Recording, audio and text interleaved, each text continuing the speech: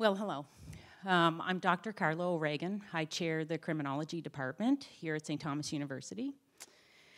And on behalf of the department, the president, and the board of trustees for the Endowed Chair in Criminology and Criminal Justice, it is my pleasure to welcome you here to St. Thomas University, which sits on the traditional and unceded territory of the Wolastoqey people, who, along their ancestors with the Passamaquoddy and the Mi'kmaq, signed peace and friendship treaties here in the 1700s. Many of you, however, come from other traditional territories, and so this moment is really an opportunity for widespread reflection of our use of these lands and our ongoing obligation to make real the promise of truth and reconciliation. Reflecting on the experiences of racialized communities lies at the heart of our work here tonight. And frankly, it's not easy work. Rarely is work that is worth doing. However, it is work worth doing. So we are immensely grateful in this moment of reflection and inviting empathetic reflection to welcome our elder in residence, Miigam'agan, who's going to share some thoughts that help us both in opening and closing tonight's discussion. So please welcome me in inviting and welcoming Miigam'agan to the stage.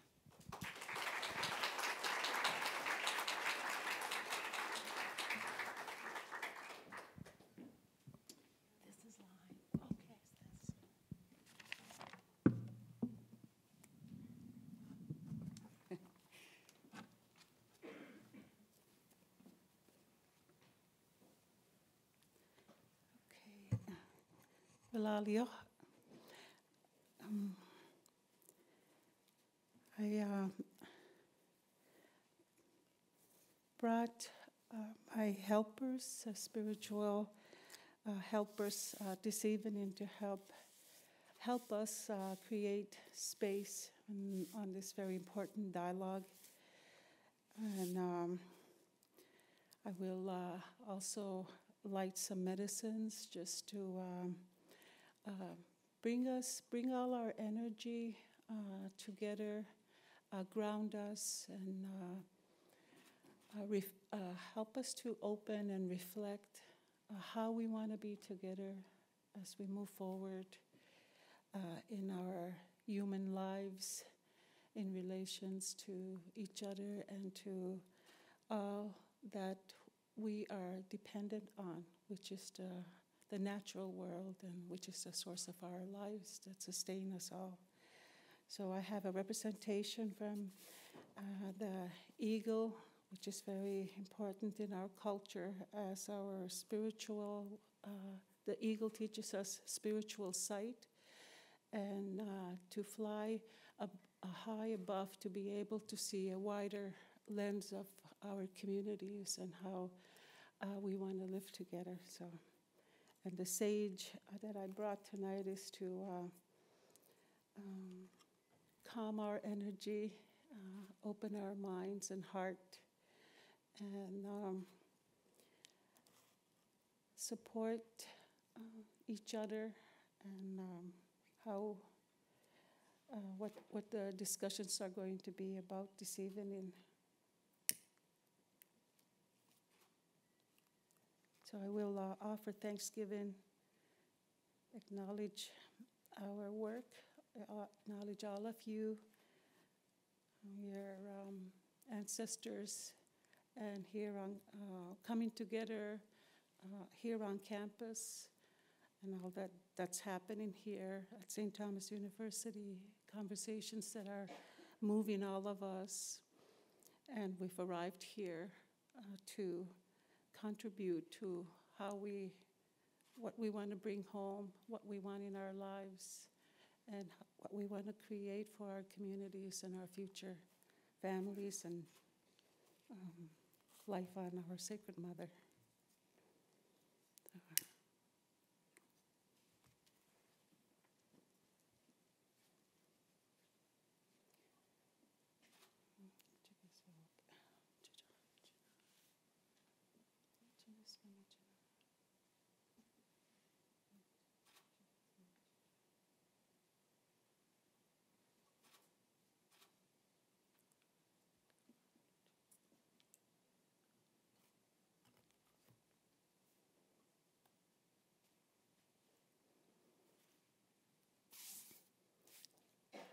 Akchigisuk, Chijahamijinah, Chiniskamijinah, Chijahamijinah, Miwedem, Tandel Mawali Akiskuk, Tandeligan Muyak Mimajuahan, Tandeligan Muyak Nestuodi, Mogiganodi, Akiskuk, Banidanen, Banidal Nasutinen, Miguidedem and Endowed Sit Hamurikup, Ahtebiganaden and Maulugurutinen, Abajuna Harden and Geluk and Nuegadio, Mimajuahan and Nuegadio, Abohan Madultinen, Sit one Geganu lay one in, Ulyankida Sultinen, a Hulyankida Alamanen, Suduchit Mimajuino.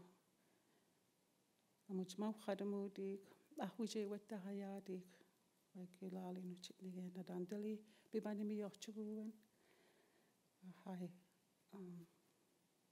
Negaut Lekten, Gamlamin Albantedekten, a whole Bamiachten of Sukohe. Munudachanuk when Alsuman and Mimajuinu, Munega, and Nudachanuk, Jamual Sumuksig, Adeli Alsumuksig, Akchigisuk, Iganamuksig, Sit when Ukaluswahana Megan Muda Akil. Anige Lechton. So I have offered thanksgiving on our behalf that to remember why we've returned in these times, and that in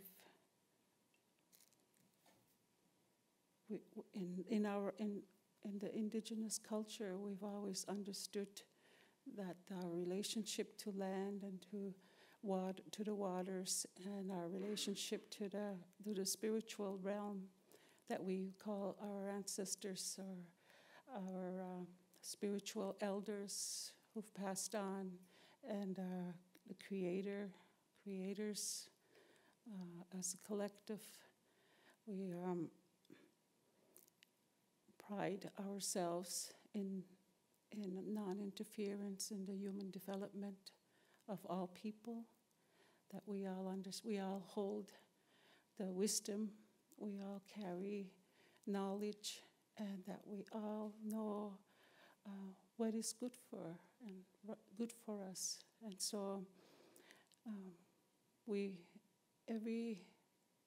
all have a right, responsibility, and a freedom to be, and that's the individual relationship we all have with our own Creator, and how in our own communities. And so in my language, I acknowledge that that no human being can control another without experiencing some form of conflict. So it's to rebuild our communities and rebuild the trust and good relations of how our ancestors all lived in a rightful way, in a right relations with all life, that we honor the flow of the river, the growth of the grass, and the clarity of the sky and our sacred mother, and that if we try and navigate and control her, we are now experiencing the results of our lack of trust and control onto the great life force. And now we are also experiencing that in our own communities. So thank you for this opportunity to open the space of dialogue, and that we all feel comfortable and feel free to be able to express ourselves.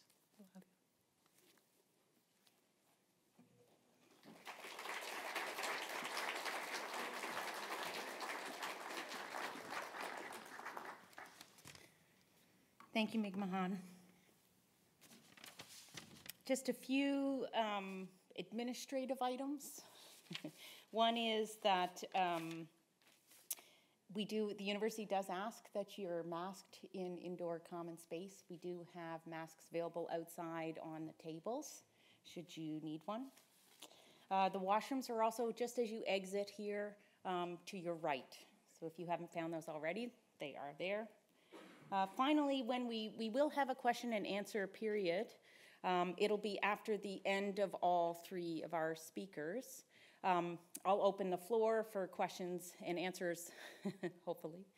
And we're going to ask you to come down to either of these two mics at the end of the aisles. It's important that you do that, although as an Irish descendant, I have a rather large voice. I rarely need amplification, but it does help with the recording of the event, just so that everyone can hear your question, and then we have it on there as well for posterity. So give it some thought now, those students out there, these great questions you're going to ask at the end. All right, so to get things started, I'm going to invite Thandiwe McCarthy to come up and give us a poetry presentation. Thandiwe is a writer, a spoken word poet, and a seventh-generation Black Canadian. His essays exploring his Black identity were published by the Nova Scotia Advocate, and in 2020 he performed his poetry at the Fry Festival. As a community advocate, he co-founded the New Brunswick Black Artist Alliance and helped to republish the book, The Blacks of New Brunswick. His memoir, Social Oblivion, Raised Black in Canada, was published earlier this year. Please join me in welcoming Thandiwe to the stage.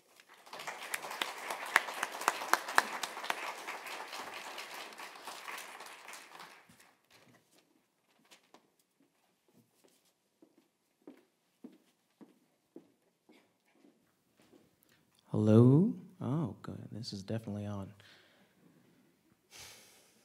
Yes, I'm going to do two poems to start off because my mentor said to go wild. So this one starting off is called The One Black Poet, and it is my introduction poem.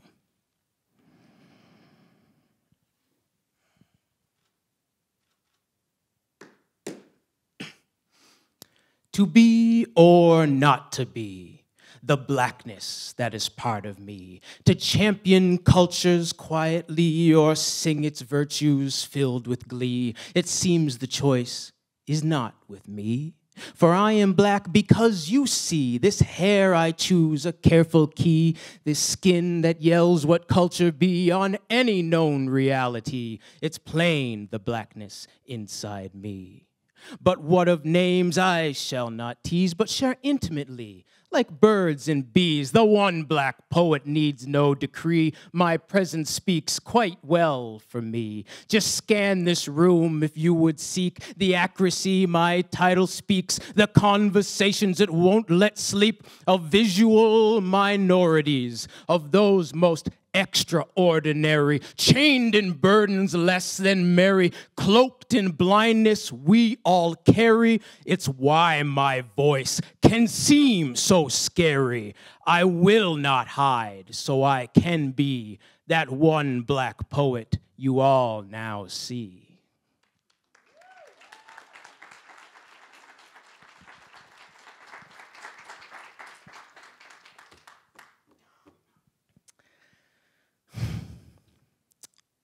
This next one is called Defund the Police.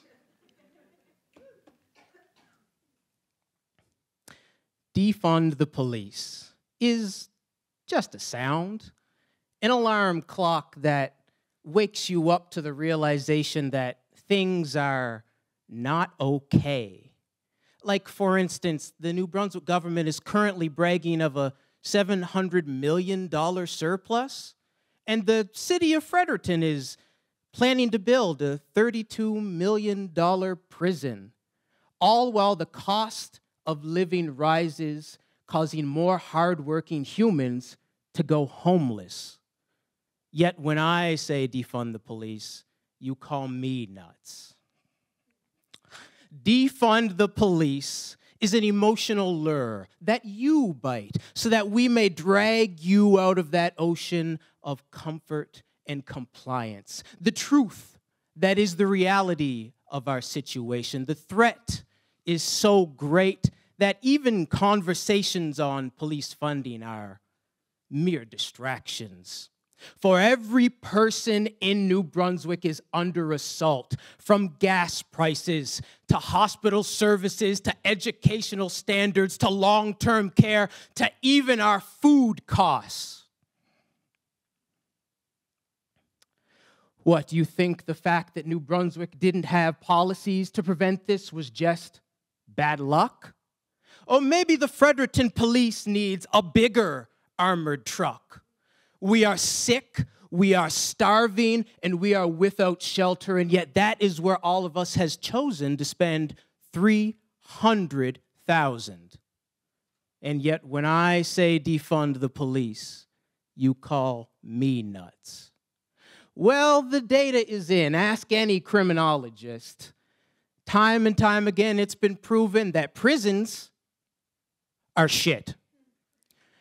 And those that walk in, walk out more likely to commit. You see, it's prisons that make humans more dangerous because it's love and respect that they never get. Inside, they are beaten and screamed at for years, then released to a world told to view them with fear.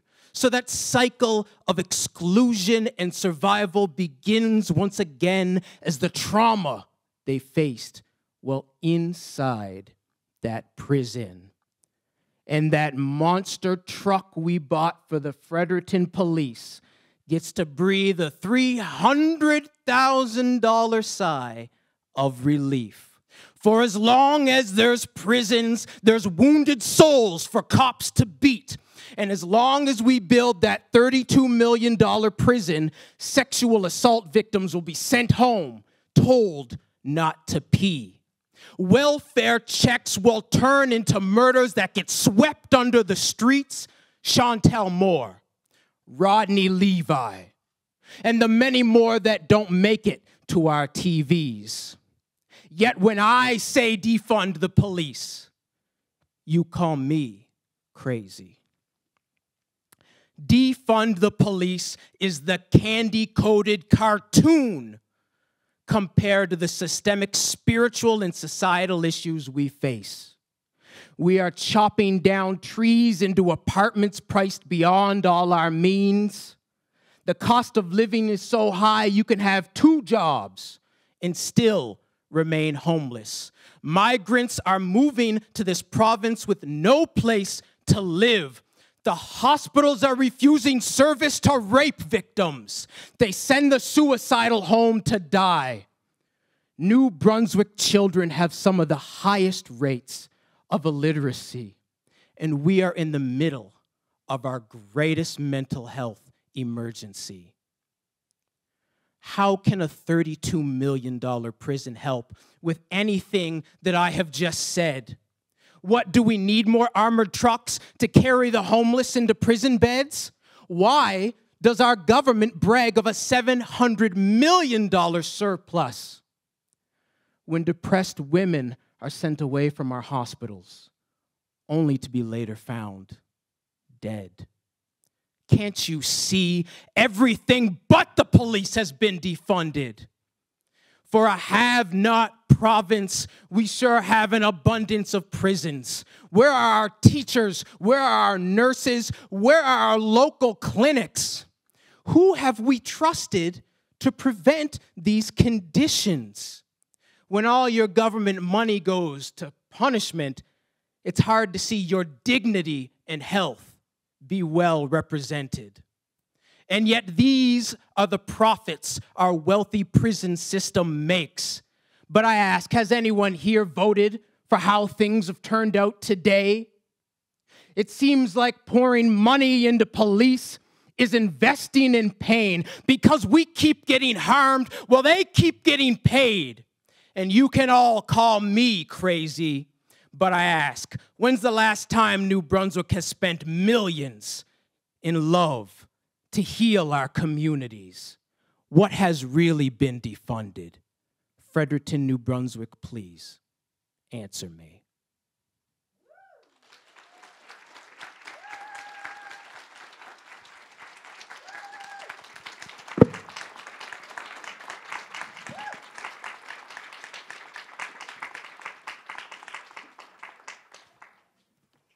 Thank you, Thandiwe. That should get us started.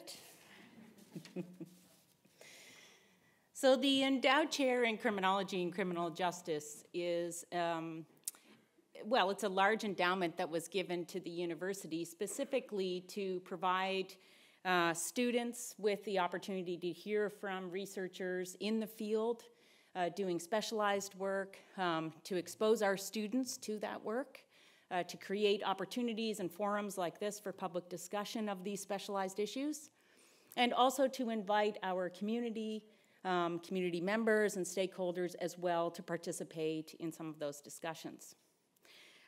We select the Endowed Chair years before they actually arrive, and it's a rather, well, we read many applications, and the department was particularly thrilled when Dr. Sulaimon Giwa applied.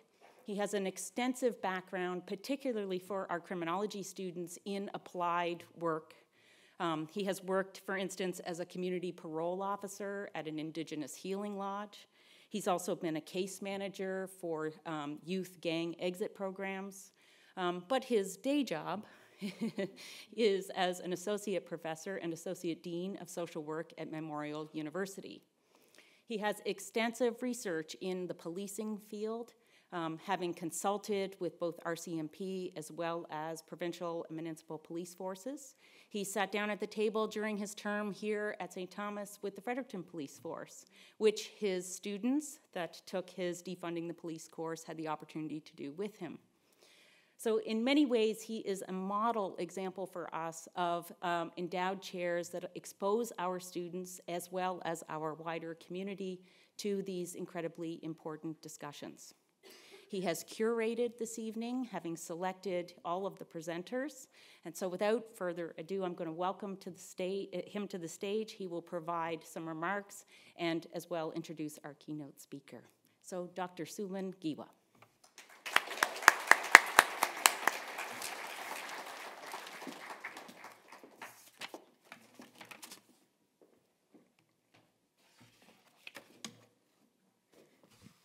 Thank you so much for that warm welcome. Good evening. Bonsoir tout le monde.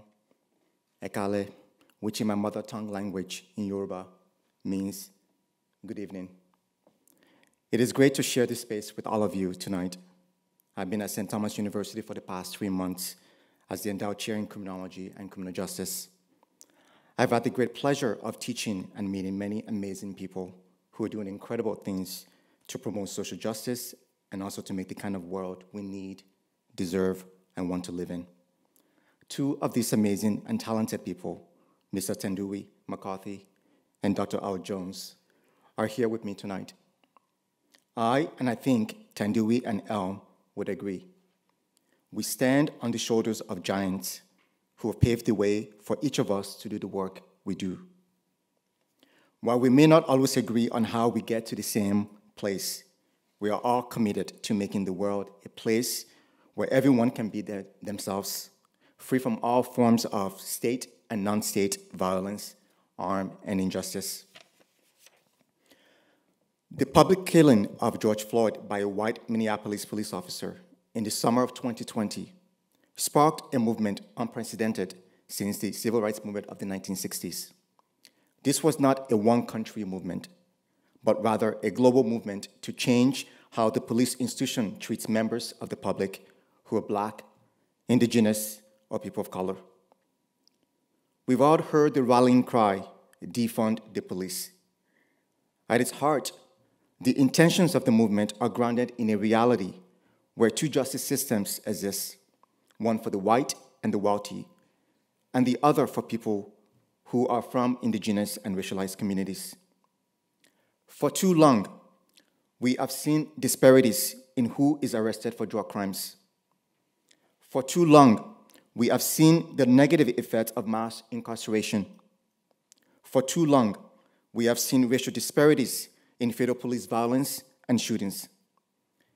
The intersections of this ongoing and long-standing community well-being and safety issue, combined with George Floyd's public execution, created a perfect storm for the current call to defund the police and also to abolish the police. Yet, defunding the police is an idea whose implications are not fully understood, and the future we are being asked to envision, one in which the police are defunded or abolished, raises more questions than it answers. Today, I want to expose some of those questions. I also want to explore the implications of what we mean when we say defund the police. And I want to propose some alternative ideas, some alternative slogans that may reach the goals that collectively we share. I also want to be clear about several things. One, we can't debate in slogans. Two, we can't have conversations in slogans. And three, we can't move forward with just slogans. Instead, we must ask tough questions, engage in conversations with intellectual humility and curiosity, and conduct the necessary research which is currently lacking. My goal is not to take any side in this conversation, but to instead provide context and provoke rigorous debate. So my first question, can shifting resources away from police help to address long-standing injustices and disparities in the criminal justice system? Imagine a police force in a rural community whose resources are already stretched thin. What would defunding do to that police force and its ability to investigate and solve crimes?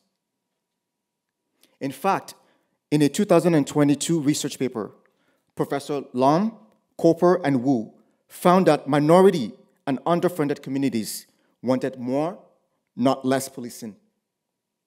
Why, you may ask? They wanted the crimes tearing their communities apart to be solved. Coroner Friedersdorf makes a similar argument in an Atlantic article where he advocates, and I apologize for using a slogan, instead of defund the police, how about solve all murders? In addition, defunding the police does not always address the entirety of the criminal justice system itself, a system made up of private interest in prisons, prosecutors, and also judges. Courts, both in the United States and Canada, are already backlogged. How would decreasing their funding speed up justice for anyone? One might argue that the court and the prosecutors should divert funds from minor drug crimes and small offenses and instead focus more on violent behavior. That is a fair point. But the rallying cry should be rebalancing, not defund the police. My second question, what evidence suggests that community programs and organizations are better equipped to handle a significant portion of the calls for service currently handled by police? For example, mental health crisis calls where community programs are co-responders with police. According to the same American research I mentioned earlier, the researchers looked at 911 call data and found that mental health issues were a small number of cases that police responded to. In addition, the researchers note as well that those community programs and organizations may want a police presence for protection if the situation turns violent. That is not to minimize the severity of the issue or the dignity of those involved. But what about the calls that community organizations aren't equipped to handle? Community programs and organizations can't investigate crimes or arrest people. They don't have the technology or databases or informant systems that police have. Outside of mental health crisis, who else is going to investigate and apprehend murderers, rapists, domestic abusers? My third question, are community-based policing alternatives free of structural flaws identified in other systems being advocated for defunding and or abolition? If community-based policing alternatives follow the laws and policies of Canadian society and they interact with our court system, how would they be a better alternative when some of the same unconscious and conscious biases can creep into how they perform their work? We need more research around this question, but it is a question that is not being asked yet. We must be brave enough to ask questions, tough questions, even of the most well-intentioned of individuals, groups, and organizations. My fourth question: is meaningful community investment only feasible if police funding is cut? Can police exist concurrently with public investment in community-based initiatives?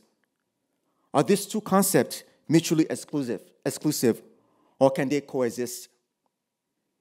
We are seeing an uptick of co-responder models where community organizations, especially ones involved in mental health, can respond with the police to the situation.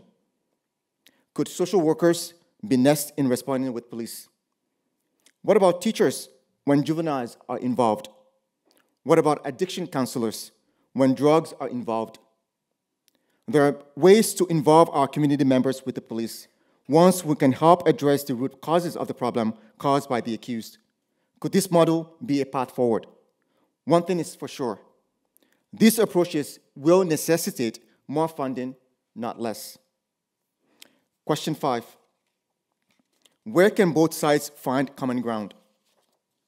Solving crimes, stopping violence, good community relationships. Police want all of these things too.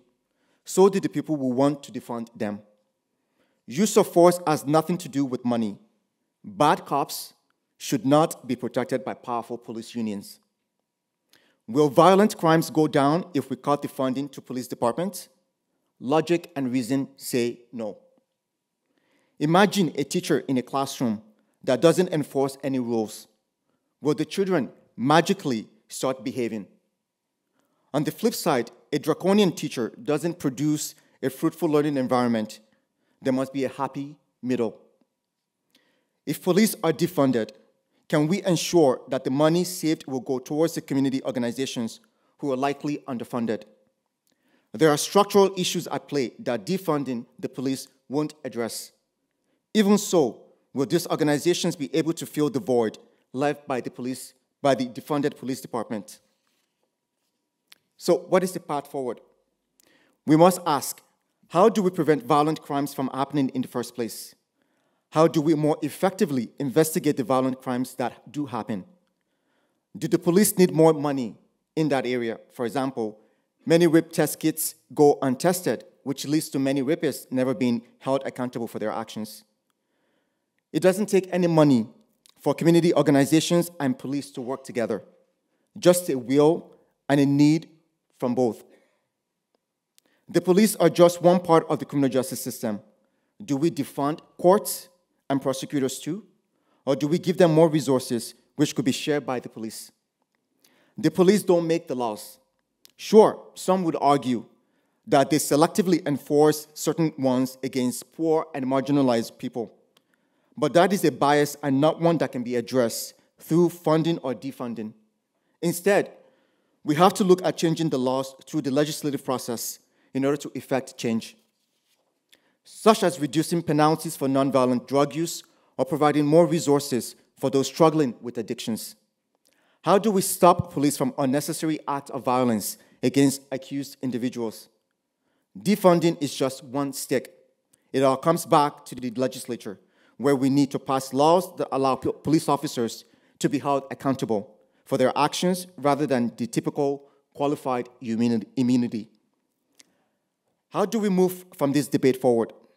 Research is hard to do. We can't experiment by cutting a budget and seeing what happens. That would be reckless. Imagine if murderers, rapes, and domestic violence all increase. It would be a sick human experiment. Instead, we must address the issues that defund the police wants to address, but not in a way of removing money and resources. Laws are unequally applied. That requires a change in the unconscious bias of prosecutors, judges, and lawmakers. Police officers use unjustifiable deadly force. Change the laws to make them accountable and seek justice each and every time. which will also necessitate resources to do well. Not all crimes are investigated fairly.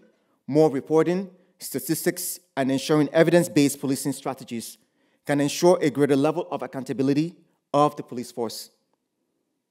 Instead of defund the police, why don't we try a different slogan, backed up by research and common ground, ones whose goals may match those of the police and the marginalized and racialized communities who have been hit hardest by over-policing? Why not, as Conor Friedersdorf suggests in his Atlantic article, solve all murders? Why not change the laws? Why not change the judges? And why not change the lawmakers? Let us commit to an open and rigorous debate on the issue of over-policing, including, as Conor Friedersdorf suggested, the injustice of under-policing, which will inevitably result as a form of oppression if police are to be defunded. Thank you.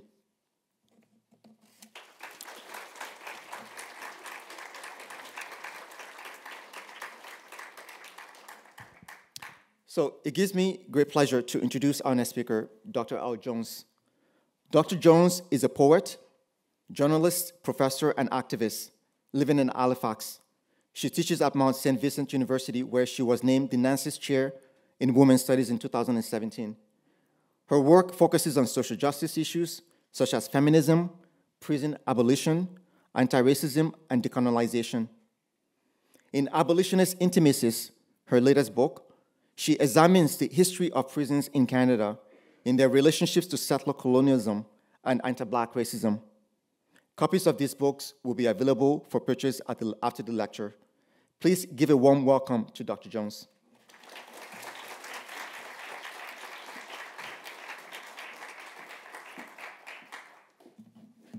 Good evening. Peace, everybody. Thank you so much for coming out.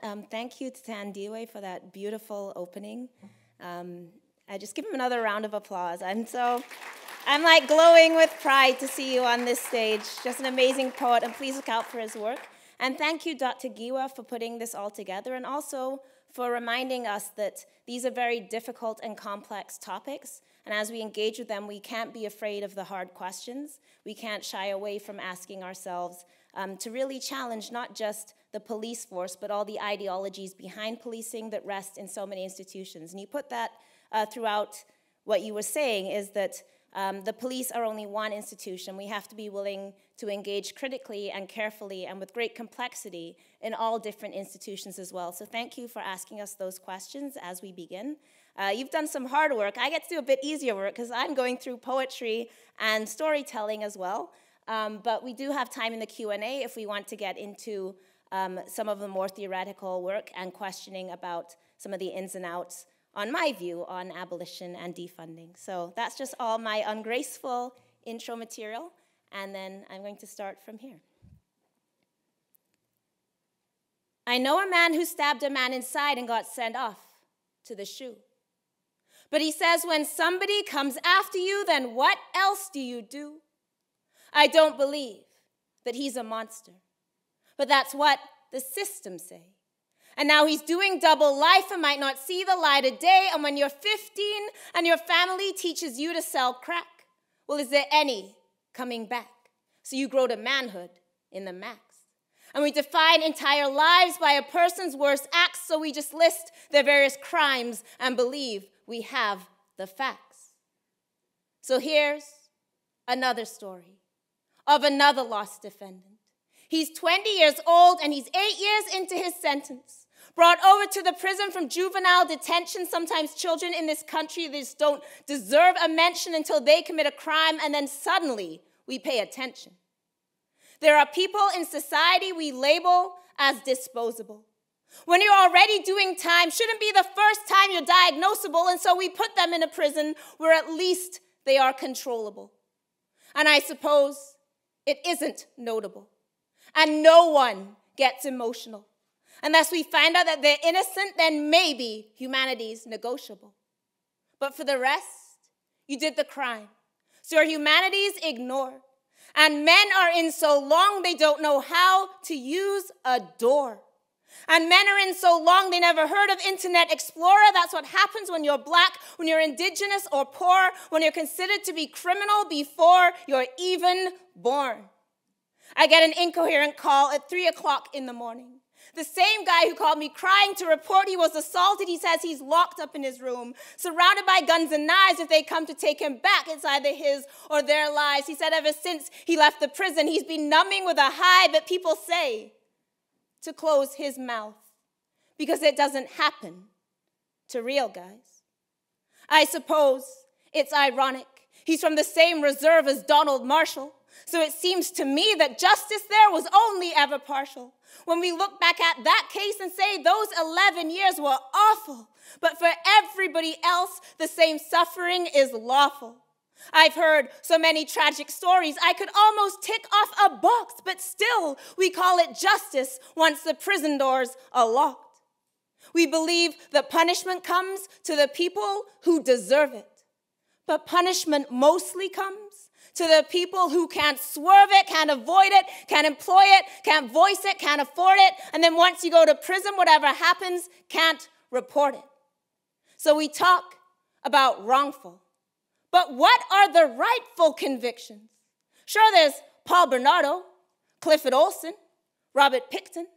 But what about the man on his 50th charge of shoplifting when it's obvious to everyone the problem is addiction and the Truth and Reconciliation Commission can only be a fiction as long as indigenous people are still filling up the prisons? I have a hard time seeing justice as a reserve without a well, but then we bring its children a smudge kit in their cell. Don't we wonder what will happen when there's foster kids living in hotels or black children in the principal's office 5 minutes past the bell because they never learned to read and they fell between the gaps? We start with zero tolerance by the time they're done taking naps. Is it justice when some people start the race ahead by laps in a country where we can't even guarantee clean water from the taps and there's indigenous land under every prison on the map? And as you move up from minimum to medium to max, it's a funny thing in Canada how the skin just gets more black. And that lack of access to parole that is kind of like a tax, a couple of years of extra sentence that they tack onto our backs, and there's those weapons laws they pass that they claim are for the gangs, while there's white supremacists in prison with KKK upon their hands, and there's guards who give them daps. And the police can gun down teenagers and never hit the stand. I won't even get into asking why we never charge the banks. But should anyone be sent to where they have to carry shanks? I watched police roll into Ferguson with snipers riding tanks. I don't believe you have to not have done it for justice to be miscarried. When I've known men so long in prison that their babies now are married. Hell, I've known men so long in prison they first meet their son out on the range, and I don't know that it is justice if we decide you can never change. And I don't know that it is justice when there's men inside a cage, and I don't know that it is justice if the scales will never budge and men in prison with so much legal knowledge they could be a judge. And maybe they could have gone in that direction if they only got a nudge. And it's true. I have known men who did a killing for a grudge. But does 3 seconds of your life make you only human sludge?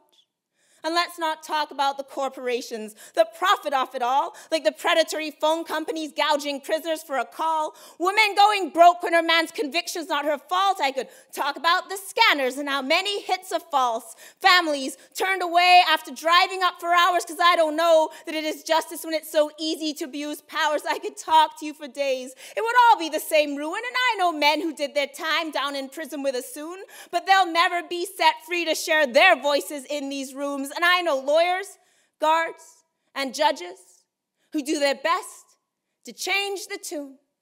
But in a society that's broken, that's like reaching for the moon. And I confess, I once believed that every person could be saved.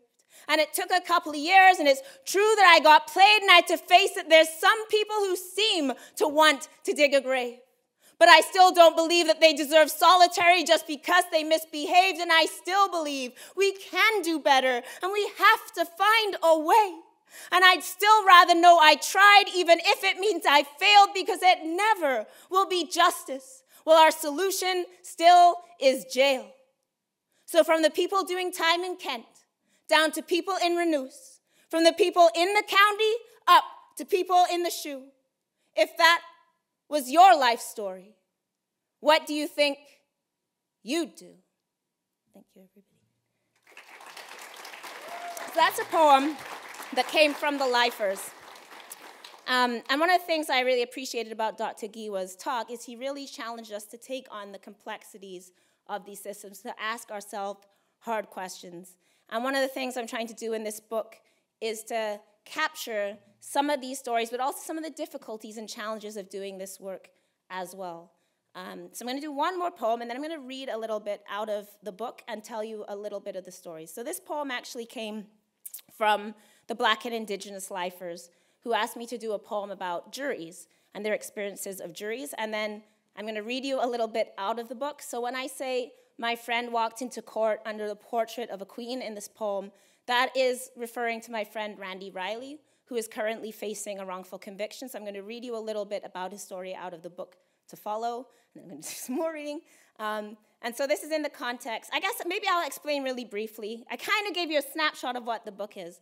The idea behind the title is a fancy title, Abolitionist Intimacies. It just means freedom and love.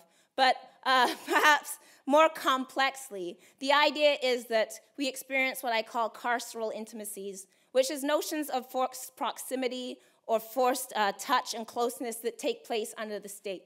So in prison, that might be things like the strip search, the control of visits, the surveillance of phone calls, the rules on how many boxes you can pack for people. During COVID, of course, people experienced the deathly proximity of prisons as a literal petri dish for disease. So those are carceral intimacies. And against that is what I call abolitionist intimacies, which is all of our moves of love, mutual care, and resistance that try to challenge that. So packing extra in the prison box, the phone calls that we make with people that we love, refusing not to love those in prison, those who continue to co-parent with those behind walls, and all the other acts of care that we take outside community in order to try and find new ways to rethink punishment, accountability, healing, and these other difficult questions. So that's kind of the idea behind the book, told through a lot of voices of people in prison. Now I gave you that. Now I'll do this poem, and then I'll read you some from the book. Okay, so this poem is called White Juries, and it comes from the guys behind the bars. 1 white, 2 white, 3 white jurors, 4 white, 5 white, 6 white jurors, 10 white, 11 white, 12 white jurors. It's an all-white jury again. Gerald Stanley walked out of the courtroom a free man.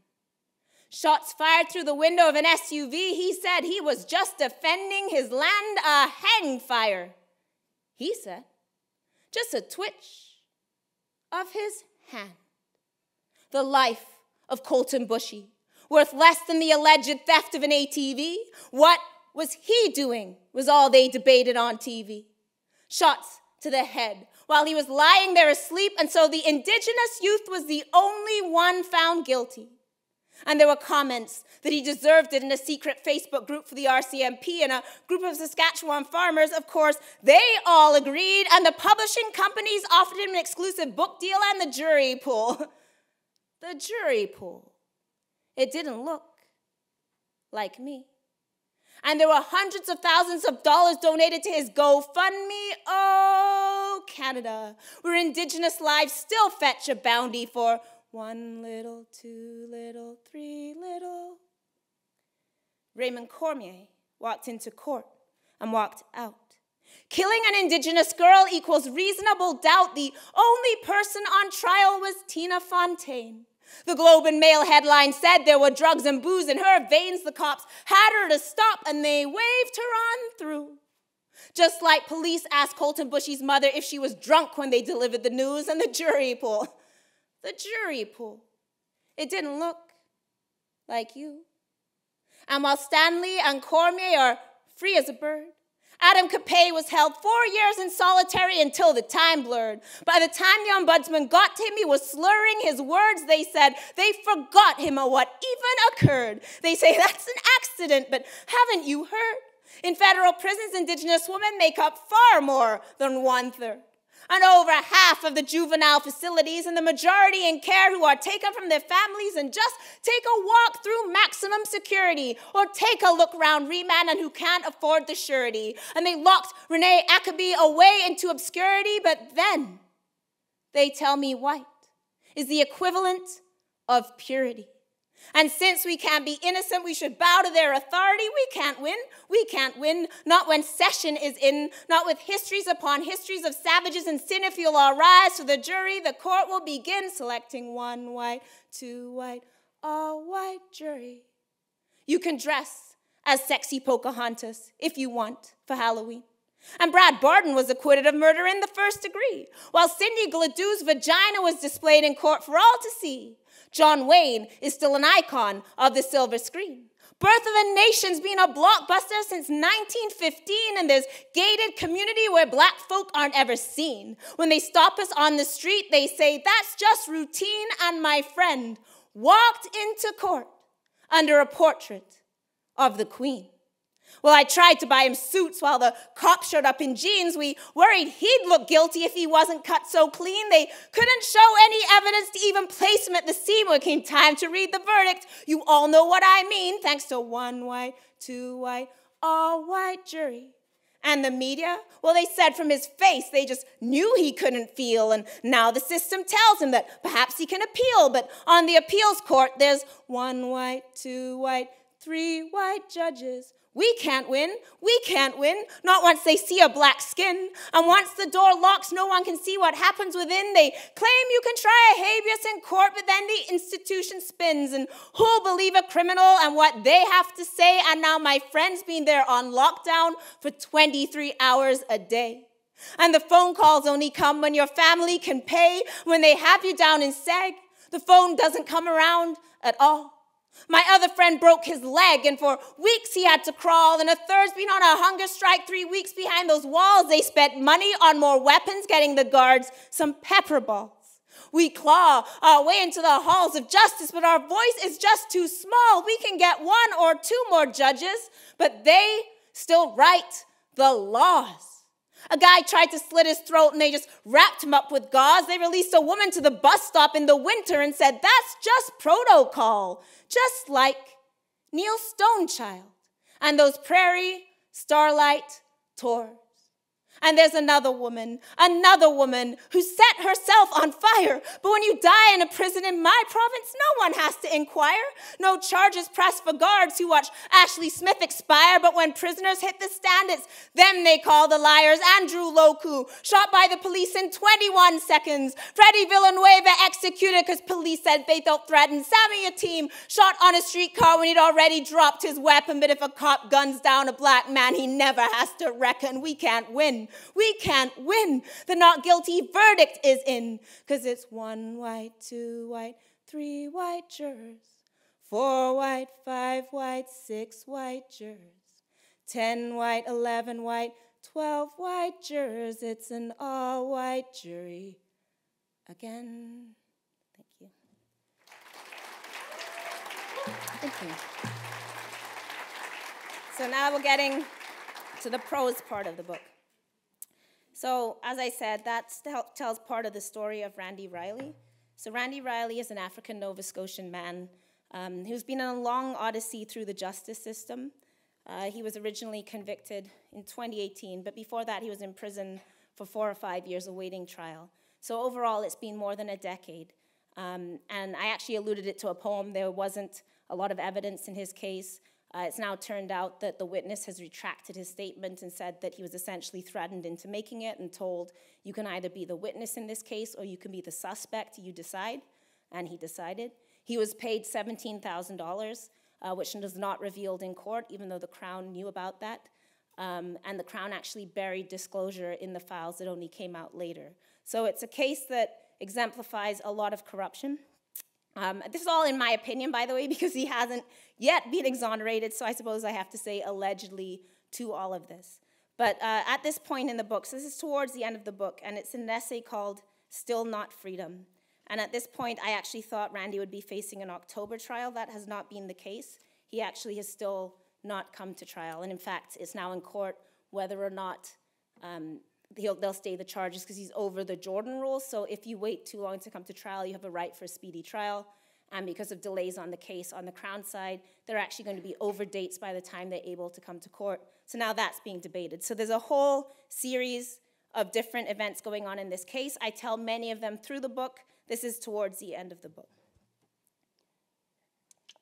And I will say that part of the point of this section, so the essay Still Not Freedom is trying to think about really what happens when we stop relying on punishment, what community looks like in that context, and also some of the problems of thinking through what does freedom really mean for us.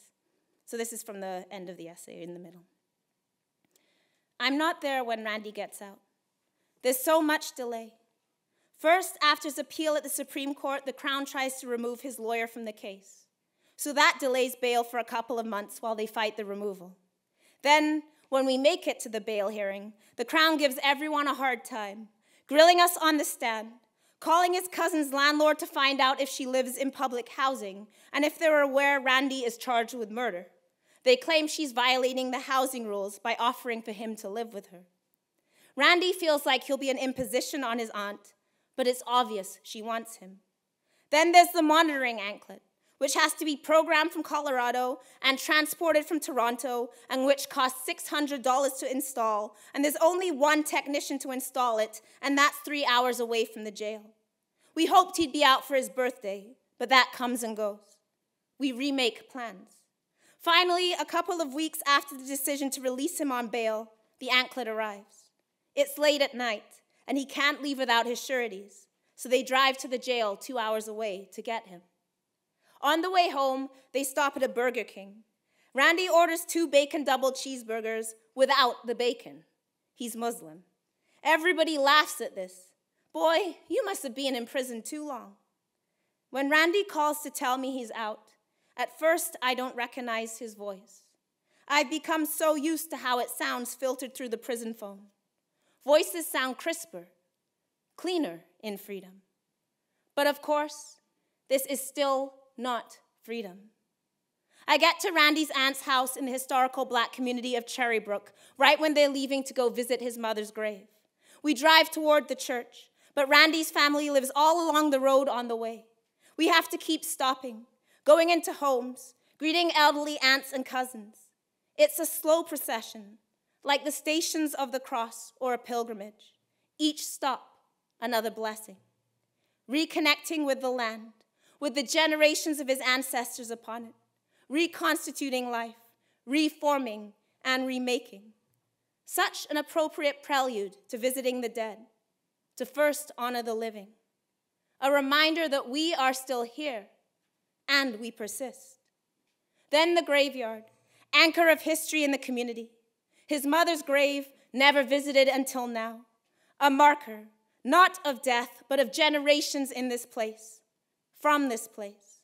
Another blessing for people dislocated and dispersed, to be close to one's dead.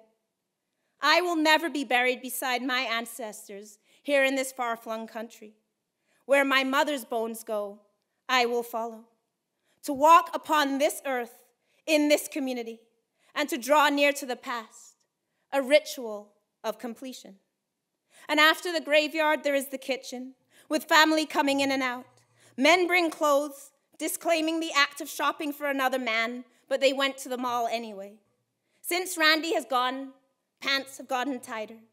We laugh at his skepticism. Then there is pleasure at his appearance. Clean, fresh, new, remade. The kitchen, place of life and nourishment, filling us with joy.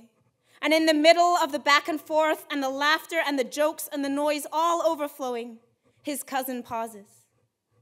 We made it out, he says. And again, we made it out.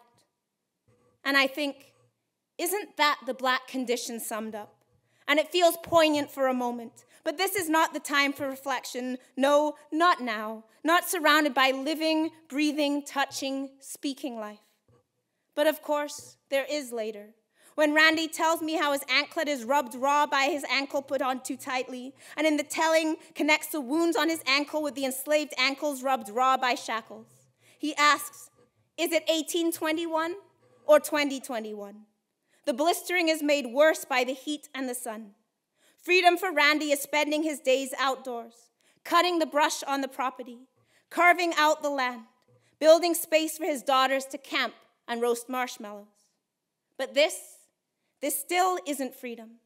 Not with an anklet it isn't, and not with an October trial hanging over him, and not with 8 years lost to prison, and not with the crown still making him a monster, and not with the racism we can never make it out from, no matter where we go, how far we run, whatever escapes, we engineer for ourselves. Thank you. I'm going to just keep reading a bit through the book. So towards the beginning of the book, there's an essay called "The Prison is Always With Us," and I wrote this book at Banff. And part of what the essay is about is also thinking about our own complicities in these systems. So we understand that, for example, in order to defund the police, we have to contend with the notion of where does the impulse to police come from? And that does not rest with the police force. It rests in us, in our notions of who belongs, in capitalism, in our idea of who belongs to the public, all of things which we have to actually contend with before we actually would have the ability to get rid of policing. If aliens came down tomorrow and zapped up every police force and destroyed the bricks of every prison, we would build new prisons and police, right? Businesses would get their own private security force. We see this in Detroit, actually, where there's like 2 Detroits, right? One where there's like no services, the black Detroit, and one where white people are able to pay for electricity and ambulances and policing, and they're able to do that because they're rich. So until we actually understand where our impulse to punish comes from, we will continue to rebuild and remake prisons and rebuild and remake the police because we haven't yet learned how to deal with conflict. We don't know how to hold each other accountable. I always say if we can't hold our friends accountable in our friend circles for rape, like if we can't deal with rapists in our friend circles, how are we going to actually deal in a world without prisons, right? These are hard questions. So part of what this essay, "The Prison is Always With Us," is about, is thinking about this way that prisons are torn down and remade and come back, and our own complicity in these systems. So I'm going to start reading just from the middle of this book, of this essay. The works of prisoners are all around us. In my first week in Banff, submerged in pages filled with the voices of prisoners and deportees, I find out that Banff National Park was the site of an internment camp for enemy aliens during World War I. In the library, I find the book Park Prisoners by Bill Weiser about the prisoners who built Western Canada's national parks. I open the book at random to find the story of George Luca Budak, a Romanian internee who died by suicide on Christmas Eve, carving his stomach open with a razor and then slitting his throat. I read the passages with Jerry's voice layered over, telling me of loneliness at Christmas, of abandonment, of men going quietly to their cells and closing the door. These were not captured soldiers. The prisoners were mostly Ukrainian immigrants, conscripted to break rocks and dig roads and cut trails. They were marched in chains at the point of bayonets, abused, starved, freezing. We bundle up for nature walks and hikes up the mountain. It is bitterly cold. Trying to picture what it would have felt like in a camp here is impossible. There is a masseuse on staff, and the artists get discounts. Some of the men were rounded up for losing their jobs due to growing wartime hysteria. Some refused to register. Some tried to cross the border to the United States. Reports at the time said the government was benevolent in their treatment toward the men. At the end of the war, many of those left in the camps were deported. For the rest, wages were withheld. There were all kinds of these camps in Canada, not just the Japanese internment camps in World War II or the camps in Canada's national parks in World War I, but during the Depression too. Citadel Hill in Halifax, Todd McCallum tells me, was a camp for unhoused men in the 30s. Conscientious objectors, particularly Mennonites, were another group rounded up and forced to work during World War II. Over and over again, the same stories. Undesirables, foreigners, the displaced, all rounded up and incarcerated on the excuse of security or necessity or useful labor or cleaning up. We build prisons, tear them down, forget the stories, and build another prison. There was Abdul Abdi, and after Abdul, there was Elmi, and the same thing happens over and over. And 100 years ago, only kilometers down the road, a prison camp for other immigrants. The same fears about borders and safety and foreign and danger. There's a building here named for the transatlantic pipeline, a tribute to the oil money in this place, and I think cynically that 100 years from now, that will be all there is, a landscape of prisons named for oil companies. It would be the least honest stance in the world to pretend these things dent our enjoyment. I might think about how Banff was built by prisoners while I'm eating my unlimited buffet in the Three Ravens restaurant, but that does not stop me from going back for dessert. I might recognize the incredible privilege I enjoy of writing here is because someone else died, or less starkly, because someone is working serving food at minimum wage. But beyond having the thought, what else do we do about it? We comfort ourselves with the acknowledgement, oh, prisoners, that's so sad. And then we keep on about our day. As D.H. Lawrence said, we've got to live, no matter how many skies have fallen. The truth is, all our pleasures, all our works are founded on people's suffering, both past and present. And the truth is, we put it out of our minds constantly. Even those I love dearly, locked away, I have thought on their conviction I would not get over the sorrow, but we get over and move along. Sorrow is not something we can hold in front of us. It slips away constantly. There are times my internal geography of Canada moves from prison to prison. When I move around the country with voices of prisoners in my ears, when landscape recalls drives out to remote prisons. Just because it never appears on the signs does not mean the prison is not with us. There is a monument at the foot of Castle Mountain now for the internees, a statue with the word "why" written on it. Perhaps one day all prisons, all border camps, all airports where people were deported from, all roads where vans with chained prisoners were transported, perhaps all of those will one day be places people go to ask why, where they brush tears from their eyes, where they think of how brutal, how unfair things were in the past. But even if they were, I'm not naive enough to think there wouldn't be some new but same injustice, some other prison, some other safety, some other punishment. Hope, I say, and try to mean it. There's still hope. We'll find another way. Keep your head up. Be safe. Call me back soon. Talk later. It is 3 weeks until Christmas. Thank you. I'm going to do a couple of more poems, and then I guess I'll shut up so that we can have time for Q&A. I actually don't usually read these out of the book, so I have to find the poems in the book for a change. So just give me a moment. Page 88. Normally I'd be reading off my phone, you know. All right. This is called Police Brutality Bingo.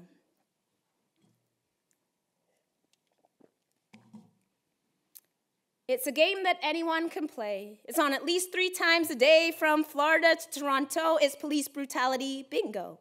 It's in both official tongues. Montreal cops got guns. Just tune into the news. Any channel will do. Twitter and your Facebook page. And if black people don't want to engage, you can comment without an intro. Police Brutality Bingo. So let's review the lingo. Police Brutality Bingo. There's so many ways you can win, as long as you have white skin. If you're ready, we can begin. Just fill the reasons in. B1 must have run. I2, what did she do? N3 shouldn't sell CDs. G4, reach through the door. O5, it's their fault they're not alive. Bingo, they're not alive.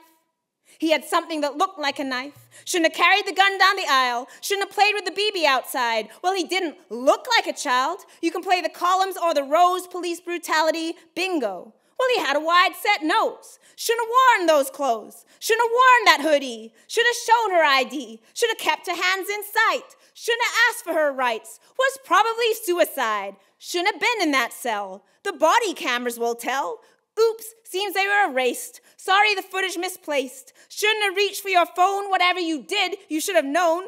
Must have done something the tape cut out. Benefit of the doubt, even if police were in the wrong, only idiots don't play along. Should have shown respect. What do you expect? And on it goes, Police Brutality Bingo. We can go for the whole card. The police job is so hard. Shouldn't have stolen cigars. Shouldn't have been in that car. He's been pulled over many times. Shouldn't have committed those crimes. I always do what I'm told and I'm stopped. Hashtag all lives matter. Hashtag not all cops. Should have fixed his taillights. Shouldn't speed when you drive. If their parents had raised them right, it's their fault they're not alive. It's their fault they're not alive. Then misuse a Martin Luther King quote, police brutality, bingo. From the bottom of the card to the top. How dare you demand no cops? Just wait till you need to call. The number of violent cops is so small. It's not the United States. We don't have the same problem with race. Shouldn't be ruining my commute. Can't support you with that attitude. White people just want to have a conversation. Seems like you just want segregation. Seems like you're the real racist.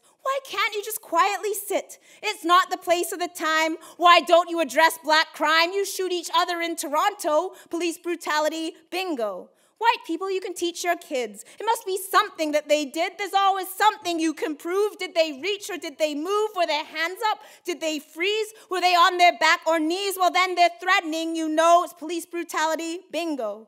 You can get both diagonals. Shouldn't be acting like animals. They're just trying to sue for the damages. His body was strong like a savage's. In the middle, it's a free square. Their criminal record goes there. It's always good for a smear. You can always rely on some fear. You can always call in a threat. Think how many squares you can get. He was reading suspiciously long. Must be doing something wrong. Just didn't look like they belong. Better call 911. Nothing to do with me, though. Police brutality, bingo. Whole family can join in the fun. You can pass your racism on, and that's how the cycle runs. It's a job that's never done. You can hang your cards on the fridge, free square, white privilege. You can put them back when you're bored, turn off the news report, put black people out of your mind till you're ready to play next time. That was such a long time ago. It's time to move on, you know, and that's how this whole thing goes. It's police brutality, bingo.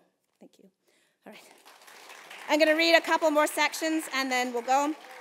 I've talked a lot about dudes, like about the men, so I just really quickly want to read a couple of sections from the women, and then I'll read one more thing and one last poem, and then we'll all come up. Thank you for your time. I will say that I brought like 20 books. I didn't think there'd be this many people, and thank you, obviously, to St. Thomas, to Dr. Giwa for doing so much organizing work to pull people together. It doesn't just happen that people show up in a room. People do a lot of work to make that happen, so thank you to the department as well. But as a result, probably don't have enough books, but you can order them from Fernwood Press or also the King's Co-op bookstore. Please also order them. I know for a fact Paul has like 100 books, so if you want to get a book, the King's Co-op bookstore in Halifax will have them. Fernwood Press, you can order them online as well, and hopefully that's it. All right. So I'll just read a couple of these sections and then, okay, so this is from a section called Interludes. This part is called Gray Areas. The truth is, we struggle with these questions every day. We wouldn't be human if we didn't. That complex work of humanity is so much a part of prison advocacy. We often don't talk about that struggle and reflection and doubt because we are speaking so urgently about issues we feel are important, and because we want to speak strategically, and also, I think, because dealing with the gray areas is so complicating, and when you're still trying to get people to see things like shackling a critically ill woman to her hospital bed is bad, or putting people in solitary confinement for 4 years is inhumane, you're still trying to deal with the most basic issues of prison justice. So talking about negotiating how you feel about horrific crimes, or questioning yourself, or the internal dialogues around why you do what you do can seem like it's introducing a harmful doubt. Because these are the crimes that make people support prisons, and the ones that make people accuse, so you want these people running the streets? It's cases like this that convince people we need prisons, and punishment is cathartic. So we try not to talk about them, and talk about the easier ones. But advocacy isn't about being perfect. It's actually about these struggles, and negotiating them, and working them out. It's not just about the black and white cases and the cases everyone empathizes with, the stuff that we all agree upon. It's about challenging how we think and feel about the difficult issues and being honest with ourselves about those feelings. This section, I'm just going to scroll. All right, this is from a section called Equality. When I was allowed to go into the Max unit to write with the women, we would meet in a room used for school, programs, the library, and activities. One day I'm meeting with the women one-on-one, and we don't have enough paper. We start writing on the whiteboard in the room instead. The woman I'm writing with tells me about how she was trafficked and held in a motel room for weeks, kept naked and drugged. She finally escaped. She described running through the lobby of the motel, barely knowing where she was. The cops gave her a few $1,000s and put her on a plane back home. That was it. She told me she spent the money on drugs, and when she ran out, she robbed a pharmacy. She got 5 years, more than the men who kidnapped, raped, and abused her ever served.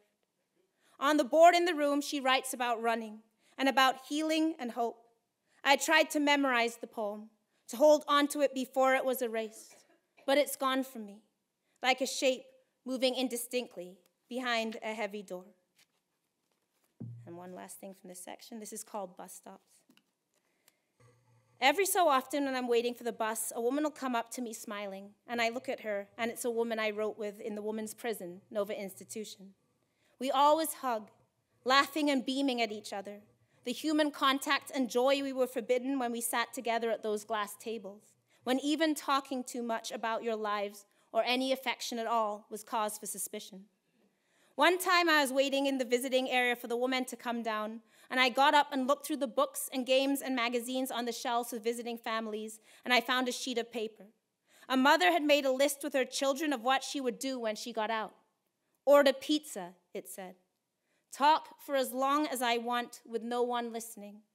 One of the entries said, walk, not in a circle. One of the women goes into a long meditation once on the phrase on the outs, about how it can mean you're angry with someone, but then it also means what you hope for. I'll see you on the outs. On a hot summer day, I'm running up and down Citadel Hill, focused within myself. There's construction on the road around the hill, and a woman is there holding a sign. After a few repeats, when I get to the top, she comes over to me and asks me if I used to come to Nova. We chat for a moment at the top of the hill. A metaphor come to life. She has climbed this far. She made it out. I'll read one last section, one last poem. I'm trying to go fast, sorry. I just have these ungraceful transitions. This is actually my favorite essay in the book. It's called We Gon' Be All Right. And this is a point where I'm talking myself back to life after many years of not getting jobs, of being rejected all over the place. So this essay is really a call to myself, and I hope to those of you who do activism about finding our purpose. I'm not going to read from the beginning. I'll start here. People talk about self-care, but what can that mean when the people who care most deeply for you and the ones who you love in return are the people to whom you owe your labor? It isn't a burden to do this work. Not when the trust and solidarity and profound love you build by your commitment to each other are the reward. But still, when the calls from segregation come in the evenings, it means there's no going to movies or out to dinner or even watching a whole show on Netflix. And that's the work that won't get a tenured job. That's the work that puts pain in your body and takes years off your life. But when M calls me and tells me I sound down, and I tell him I don't know if I'll have a job next year, he says, I get a welfare check every month. Let me send you that. Someone like you should never have to ask for help. Nobody else, not the heads of departments, not the colleagues and friends, nobody else has offered everything they have like that. This is why we answer the phone evening after evening. I think often about Rocky Jones's portrait in the law school at Dalhousie. I knew Rocky, knew at the end of his life he was still having to scramble for cash. The institutions that spend tens of millions on buildings could have funded a chair for Rocky Jones. If they had wanted to, if they valued him, they could have done it. All the years of fighting white supremacy until his heart literally gave out inside him, the institutions to which he gave so much could have made a place for him to live out his life in dignity. They chose not to. And the same universities that couldn't spend a few thousand to make sure Rocky was taken care of display his picture now that he is safely dead. Desmond Cole says to me, we may not be religious, but what we do is like a religious act.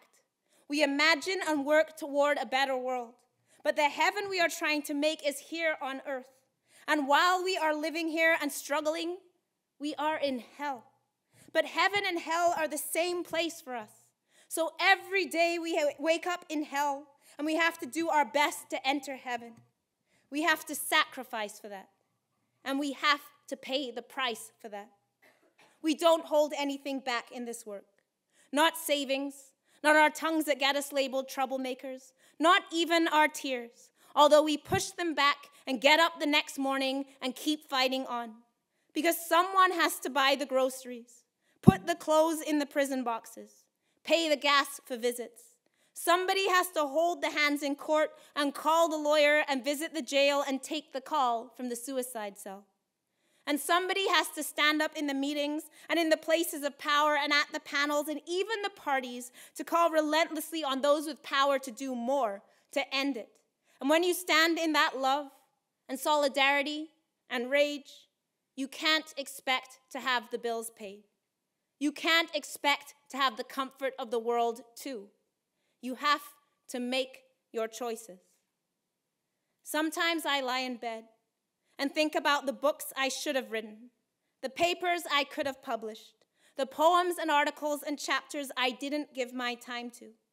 And everyone tells me I wouldn't be lying here if I had just written those things.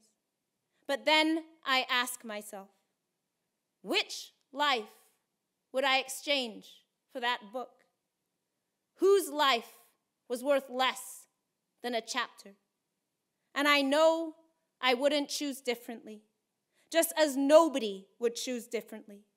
Not if you knew the life that was in front of you, that you had the power to hold and sustain. We are the living archive, I remind myself. And there is no tenured position, no degree, no qualification that can give me what is worth more than one life. It is not that I save them. It is their trust and care sustains and nurtures me. That every day when I despair, when I don't know how I can pick up and rebuild again, when I don't know how I can fight these fights without sickening and dying from it, it is their voices that remind me over and over who I am and why I do this work. And these are my instructions to the people around me. If I die before you, make sure those who loved me and whom I loved are the people at my funeral. Scatter my ashes outside the prisons of this province so I can haunt them forever. Don't use my name for whack shit, and don't let the institutions that wouldn't love me in life take hold of me in death. If I die violently, remember that I hated prisons and honor me.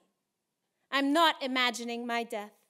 These are my expressions of my commitment to the living, to my life and the life of others, to the sacrifice that isn't a sacrifice, but a sacrament, a blessing.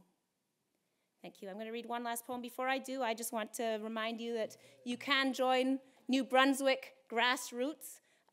They're organizing together against some of this funding of policing, the expansion of the prison. Do go check out their socials, New Brunswick Grassroots, NB Grassroots.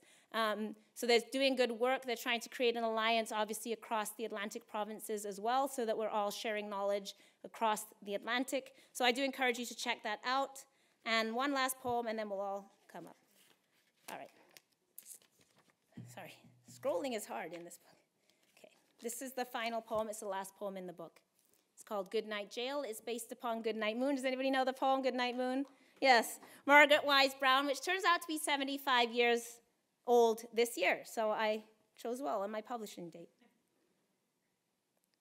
In a provincial jail, there's a little room with a toilet and a sink and a smell of mildew, and a slit of a window with a sliver of the moon, and a radio on a shelf playing a tune, and a metal cot, and a metal slot, and a night that's either too cold or too hot, and an officer in the spot by the stairs, and 3 more guards sitting in chairs, and the shadow of the laws that put people in there, and the eye of the camera watching you sitting, and a photocopied picture of your mother and children, and a heart with a hole for the loved ones you're missing, and restless dreams where you wake up shivering, and a door with a lock, and a window with bars, and a corner of the sky showing just one star, and a comb and a brush, and a toilet that won't flush, and a guard on his rounds, ordering,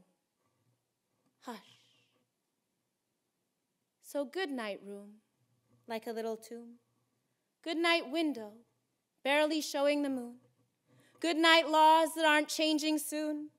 Good night, radio. Good night, news. Good night, cot. Good night, slot. Good night, down in solitary where the world forgot. Good night, sheets tied up in a knot. Good night, bad dreams and regretful thoughts. Good night, clanging doors and the camera shut. Good night, locks. Good night, clocks. Good night, countdown to the day you get out of the box. Good night, mildew. Good night, mold. Good night, lights on all night down in the hole. Good night, heart with its little hole. Good night, heat. Good night, cold. Good night, foam mattress. Good night, comb. Good nights to the crumpled picture of home. Good night, dripping sink and toilet that won't flush. And good night to the officers ordering, hush. Good night, patrols. Good night, stare. Good night, outside. Good night, air. Good night, love. Good night, care. Good night, prisoners, everywhere. Thank you, everybody. Thank you so much for having me. I guess I'll call everybody forward. I also want to shout out Martha Painter and Ben Perryman in the audience. They're in the book. Ben Perryman's amazing work as a lawyer, Martha's work on reproductive justice, so two co-conspirators. I guess we'll all just come to the stage. Okay, perfect. Sorry, I think I took too long. Sorry.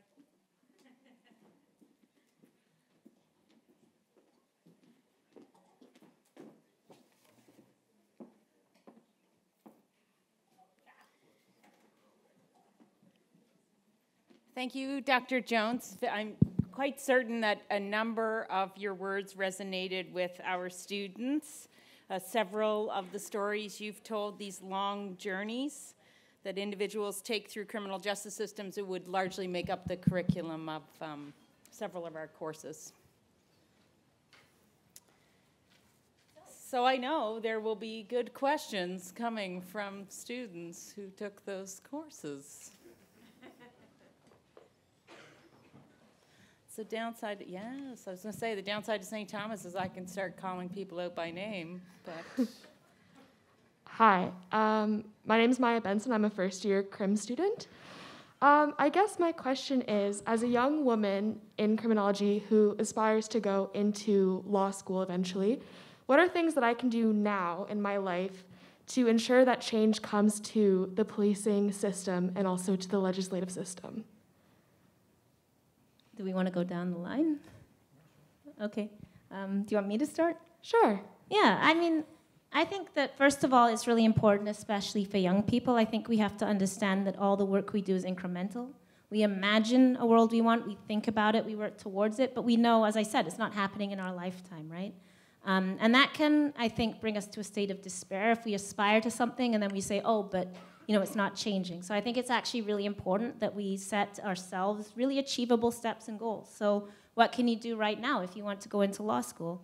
Everything is simple, from writing letters to getting involved in like community organizations. So if you have Elizabeth Fry out here or John Howard, you can. 7 Step is certainly out here, and you can work with them. 7 Step does like self-help for people within prison. So it's a group of people who used to be in prison and then community members, and it's about building those networks. You can definitely also think about what the legal system is and ways of kind of our own complicities in those systems. So that means understanding settler colonialism. It means understanding the lands we're on and how we're here and how we all participate in that, which might mean things like thinking about how we consume differently, thinking about the environment differently. So there's all kinds of things. What I'm saying is that all of these systems are interconnected, and we don't have to go out every day and like protest outside a prison, or we're not always going to be mobilizing in the way we were in 2020, but we can always be organizing.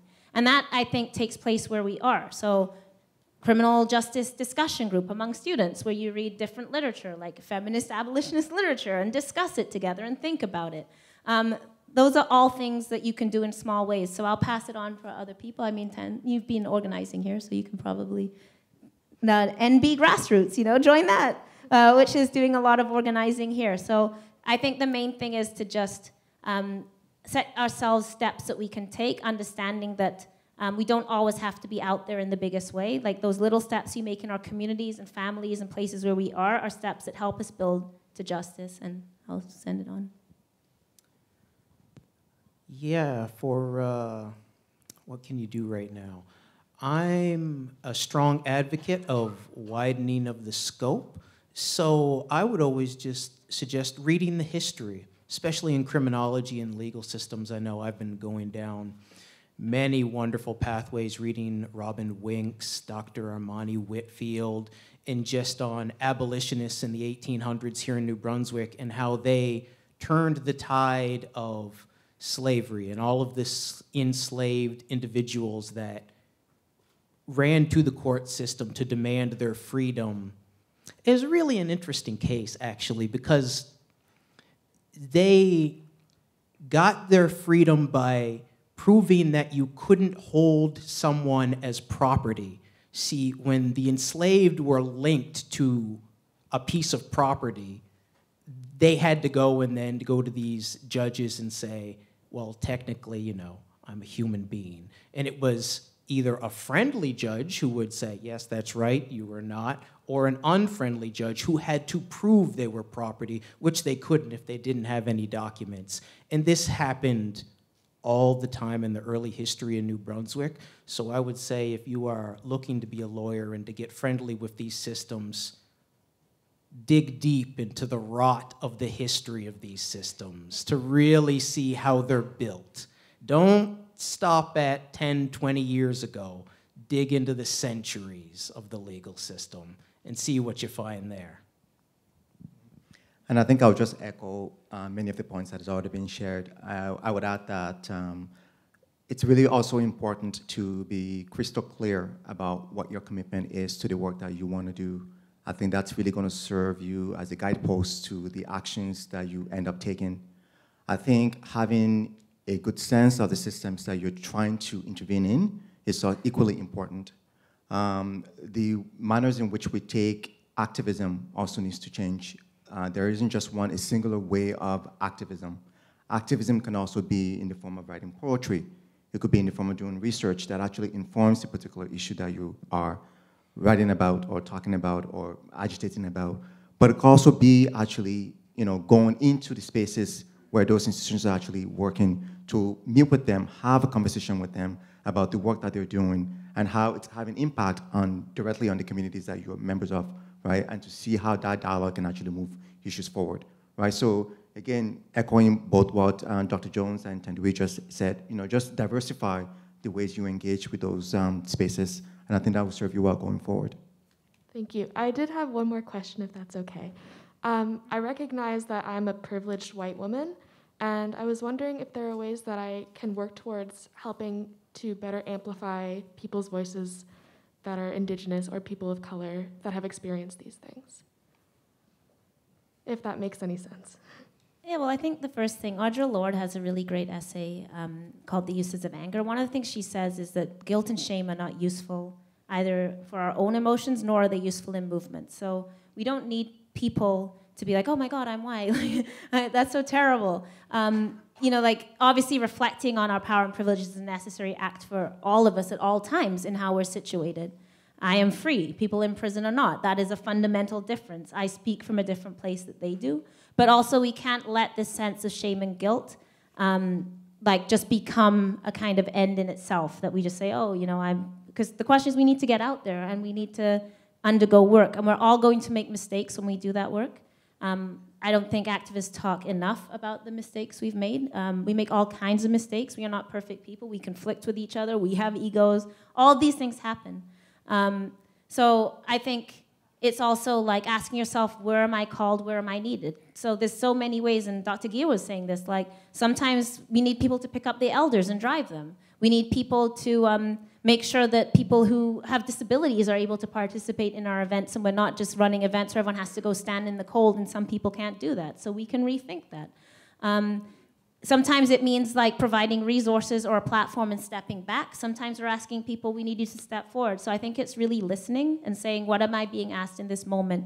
Sometimes I'm being asked to be present. Sometimes I'm just needed in the background, and it may be exactly as you said, amplifying something, whether that's like sharing something on social media or helping somebody to edit a document or like going and doing the photocopying or whatever it is. There's so many different jobs, but I think we just do it with an open heart. We come the best allies or comrades, however we want to put it, co-revolutionaries I've worked with are people that have just given like what they have in that moment and what is needed without too much sort of like angst about it. Like they just are like, okay, I'm a lawyer. I'm being called to do pro bono work. I can do that work. I'm gonna work together with the people that need me, and we're gonna work now. Or I have this expertise right now, I can provide that. So I think just asking yourself, what do I have, what is being asked of me, and then really listening to that. And sometimes, like I said, it can mean be behind the scenes, and sometimes people are asking you, like, we need you to come stand here, we need to do this. So all activism, I always say it's 90% listening and 10% not taking no for an answer. So I don't know if you guys have other comments. Yeah, I would just add that I think that also beginning from a point of humility, to also recognize that you're never gonna show up consistently at the same time that people need you to show up. It's a difficult question to also answer, particularly because of the fact that there is a level of disconnection between the ways in which white people manifest their powers and how they actually utilize it. We talk a lot about liberal white feminism and the ways in which they also take up their powers or they don't take up their powers for whatever interest that it's serving. So I think recognizing that you're not going to be necessarily always showing up the way people need you to show up, and being okay with that. But I think the difficult things that you need then to do is to step up in terms of how do you then make those changes on an individual level to be able to then kind of manifest that outward, right? I think it's recognizing that you're a human being, you're not going to show up the way people need you to show up all the time, and once you recognize that, then you can do better. Like, you recognize your flaws, and then you can move forward from there. Perfect, thank you. And don't take things personally, too. We all have to, like if somebody's saying you're doing this thing now that's racist or ableist, or take that breath. Nobody's saying you're a bad person. Nobody's saying that you're not worth anything. No one's saying the entire work of your life is shit. They're just saying, in this moment, this thing you are doing is harmful, and we all need to learn to take that breath, to listen, and then just let ourselves be accountable, be humble, and then apologize and move on, So I think that's a very difficult thing, because when we're confronted, we hear, like, you're a terrible person, you're bad, like all these narratives come and we get very defensive, and then we want to defend ourselves. So I think it's just really important when we hear these things to take a breath, to really think about what is being said to me, and then have the grace to respond, understand that people are actually offering us something in that moment and helping call us in, right? So I think that's helpful. I'm not saying I'm great at it, but it's helpful. Thank you very much. Hi. I have a question. I have two questions, actually. So I work for the Canadian Association of Elizabeth Fry Societies, so I'm glad that you shouted it out. If anyone wants to volunteer, we are looking for volunteers. And my question is, how do you work with somebody who has different politics than you, but is in kind of this world of defund/abolish/reform? Like, how do you find commonalities and how do you work together? Because that's something that I personally find really challenging as an abolitionist, is working with people who are like almost there but not quite there. And my next question is, where do you find hope? Because I find that this work can be very depressing and challenging. So where do you find that hope, and where do you find like that kind of drive to keep going? I guess I'm always starting.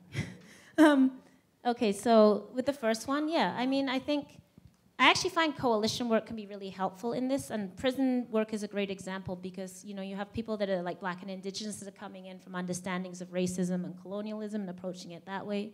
You have people that are coming in that are like lawyers or people that have analyzed the system, and then you have families that might not share your political background at all. Like, they can be a conservative family from like Southern Ontario or something, who then had a loved one die in prison and have come into this movement. And we have all kinds of conflicts.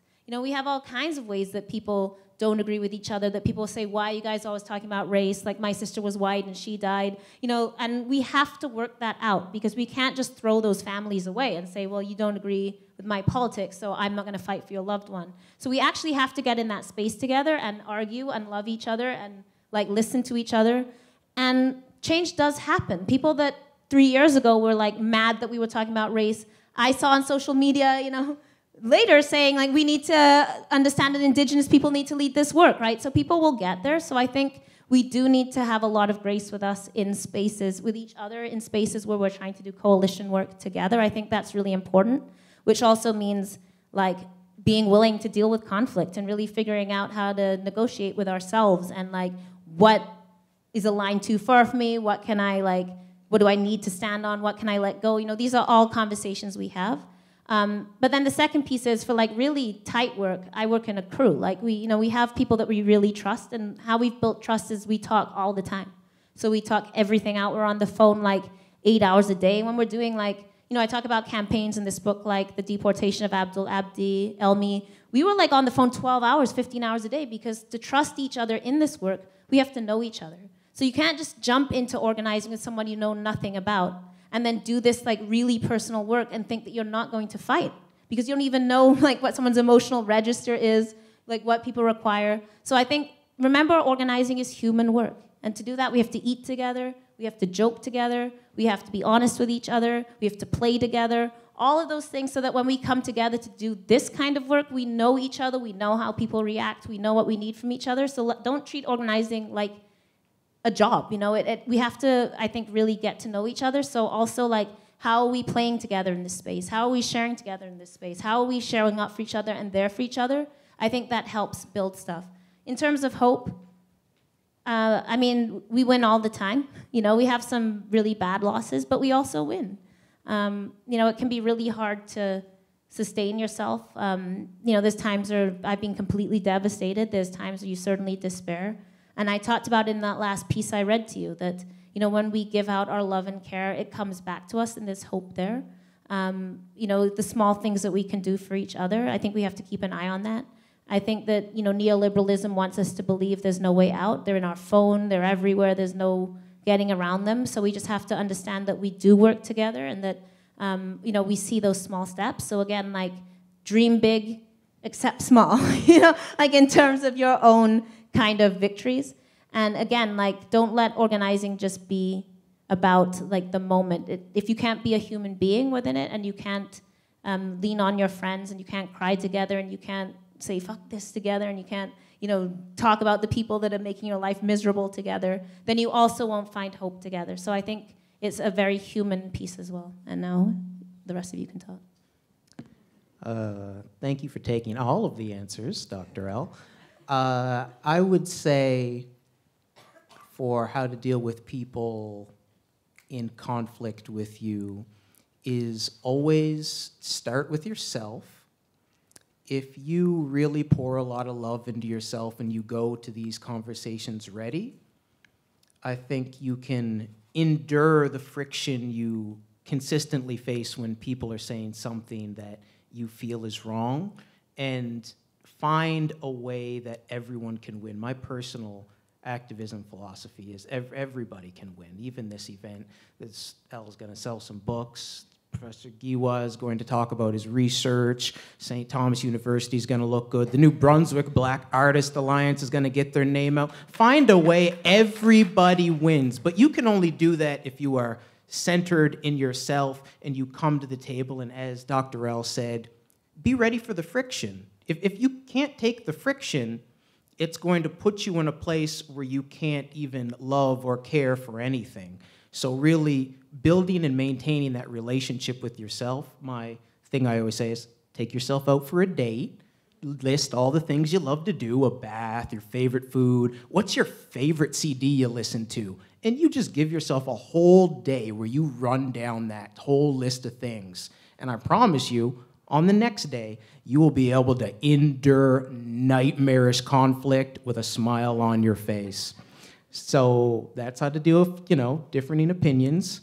Hope, that's the easiest question. Elle said it too. eat some food with your friends. I know my organizing team, we go once a month, sometimes twice a month, where we just hold potlucks. And that's how we hold our meetings. We just all bring meals, we sit down, we eat, we talk, we laugh.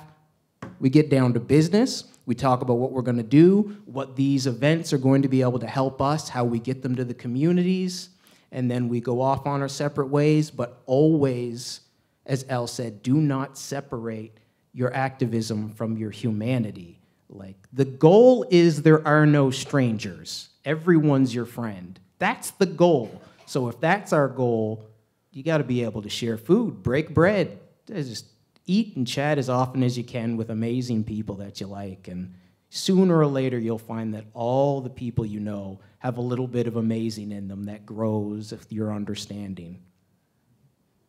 Well said, Thandiwe. Very quickly, I would just add that for me, I feel like I come from a school of thought that believes in critical thinking and critical questions. So always asking the difficult questions of, why is it that you desire for other folks to also share similar sentiments as you do? Why is it that you desire them to come to your side of the equation, right? I think that there's strength in diversity of thoughts and perspectives, and I think that really enriches the ways in which we move forward on any particular issue. So I think celebrating and also relishing the fact that people have diversity of perspective is really, really important to the kind of movement that we're doing. I think in terms of hope, it's really difficult work that we do. And even within communities, racialized communities, you know, you would think that a lot of the solidarity that we would necessarily want to see within those spaces exists. But the reality is that they don't, because some of the stuff that my other compatriots have been talking about around finding communities where you belong and so on. It's not the case that you find that solidarity and community in those spaces as well. So then you, as an individual who's a member of the racialized community, are also kind of like, you know, still being excluded from that community. So how do you then find hope to continue to do the work that you're doing, right? Perhaps sometimes you need to look outside of those communities to find those individuals and groups that would welcome you in and that you can begin to develop and cultivate those kind of relationships. And sometimes they don't even look, they're not members of your own racialized communities, right? They're from outside, right? And that can also instill a sense of, you know, belonging, a sense of hope that the work that you're doing is valuable, is important, even though that might not necessarily be coming from your own communities of color, right, or racialized communities. So it's, again, just looking broadly beyond just the nucleus communities that you may be identifying yourselves with. But also, it's okay to cut a motherfucker off, too. You know what I mean? Like, preach. Honestly, like, don't spend a lot of time on toxic energy. If something just doesn't work, cut. You know, you don't have to. Not everybody gets along, and that's okay. There's times when we strategically come together. We don't have to love each other. I can hate you, and sometimes we have a common cause. Come together for that, part ways. It's okay. Sorry, go ahead. Oh, me? Yeah. Sorry, I don't know what the order is. They were here first. Yeah. Sorry. I was wondering, you brought up social workers as having a cause for police defunding, or as you put it, relocation of the money. But given that social workers have their own history being agents of the state, I was wondering what you see social workers' part to play in this fight. That's a beautiful question to be asking. I would argue that I think social work has really let its guard down in terms of actually how it engages with a lot of discussions that we've been having related to social justice, related to police defunding, abolition, like our voice really haven't been necessarily felt. I consider myself to be a forensic social worker, so a lot of the work that I do actually interfaces between legal systems, criminal justice system, and also bringing in perspective from social work to actually ground those work. But we've been missing from the conversation, and I think it's really, really important that both at educational level, we're actually preparing future social workers to be able to engage with the diversity and the complexities of the communities that they're actually working with, and that also includes institutions like policing. When I'm talking about how we engage with police organizations, how I got my start in this work is actually working with the Ottawa Police Services in Ottawa. And I did a lot of work related to racial profiling and of visible minorities, indigenous people, racialized minorities within that spaces. And it's really just understanding both the practice of policing as an institution, but also trying to understand the realities that racialized communities, indigenous communities deal with on a day-to-day basis, and trying to bring those two entities together to be able to understand how we move this conversation forward. So social work, I personally think, is actually at an interesting spot and location to be able to intervene and bring that lens of the work that we do to those discussions, right? I don't see why we are not, well placed to be able to do that. And for me, that's been a serious concern of mine in terms of how social work has kind of just reneged from engaging with institutions because of the fact that, of the historical pieces that you're talking about with Sister Scoop and, their complacement with, residential schooling and so on and so forth, child welfare and all of that, right? But I still see, talking about hope, that there is hope for social work, that we're going to begin to actually do some of those heavy lifting and critical work that needs to be done. Thank you. Okay. Hi, my name is Faye. I'm from Bear River First Nation of Nova Scotia. And as living in an Indigenous community, I have witnessed a lot of injustice of Indigenous youth being brought into the justice system when they actually belong in homes and haven't committed any crimes. I currently know someone in my community who is going through a $40,000 lawsuit against the system for being put in the system with no crime. And that actually happens a lot, and it can be compared to the residential school situation. So I feel like defunding the police can be based a lot on, we use the system for things the system does not even need to be used for. What are your thoughts on that? I agree, 100%. So what you're talking about too is that how much resources is put into punishment, how many resources are put into various systems, including like removing Indigenous kids from families, including the mass incarceration rates, like nearly half now of all federally incarcerated prisoners are Indigenous women, and 90+% of them are victims of trauma and sexual assault and physical assault, and the place for them is not prison. The place for them is within community and within healing. I mean, you know more than I do because you live in a community where you see it all the time. And so the question is, what would you do? And you can answer this maybe. If you had money in your community, the kinds of money that have been stripped out of Indigenous lands and Indigenous resources, what would you say that you need in your community? I think we can start talking about how we help our children when we can suffice for ourselves, because right now we don't even have water. Our schools, we have schools that still need to be built, let alone the ones that are already built have water damage in the ceilings. They're not suitable. Like, we just have too many issues to deal with before we can deal with how we punish people. You said it. So, I mean, there you go from this. Okay, in the interest of getting us to breaking bread, I think we'll use this as our last question. Okay. Oh, that's a little too loud. Yeah, my voice is very loud. So before I get into this question, on the topic of grassroots activism, I would like to bring to attention something that's near and dear to me that's happening next week. Am I allowed to? So in 2020, during the height of the pandemic, the New Brunswick government put a 3.8% cap on the rent hike. Now they're planning on getting rid of it, and on the 26th at 1 p.m., the New Brunswick Tenants' Right Coalition, I believe that's what they're called, are holding a rally. If you give a single shit about people who have to worry about rent, you should be there. There is a rally, and it's going to be calling for the government to extend the rent cap. So that's just very interesting, and it's something I really, really fucking think we should be caring about. All right, and then for the actual question, there was something that you mentioned, Dr. Giwa, I believe it is.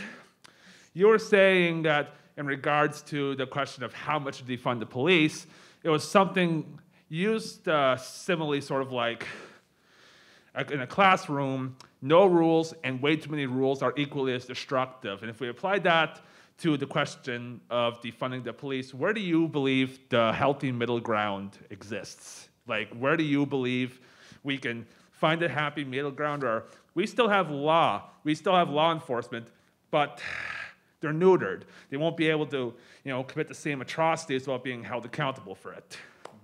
Thanks for your question. I think for me, the biggest issues that I see with the defunding the policing discourse is the polarization of the discussion itself. That we are essentially being asked to consider the possibility of an either-or situation, which I don't necessarily buy into.